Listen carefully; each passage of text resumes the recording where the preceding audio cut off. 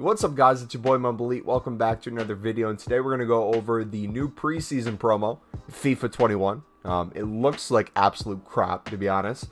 We have the best 100 cards, looks like, or some of the best 100 cards in FIFA for the next 20 days or so, which is what it is. I don't know how many people are still playing FIFA 21, but in terms of the FIFA 22 rewards, that is something we want to take a look at because I've been seeing quite a bit of complaints about these, and I don't know exactly what they're talking about.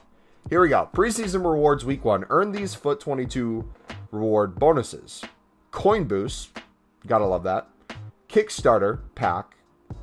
Chem style. 5 chem styles.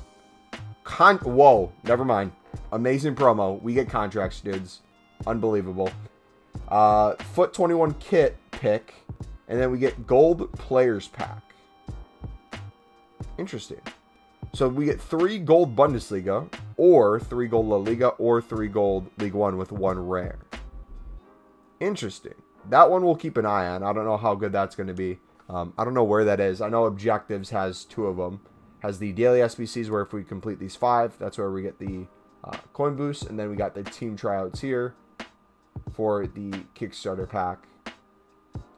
Doesn't look too good, though. I was hoping for a little bit better stuff, especially if they're trying to promote FIFA 22.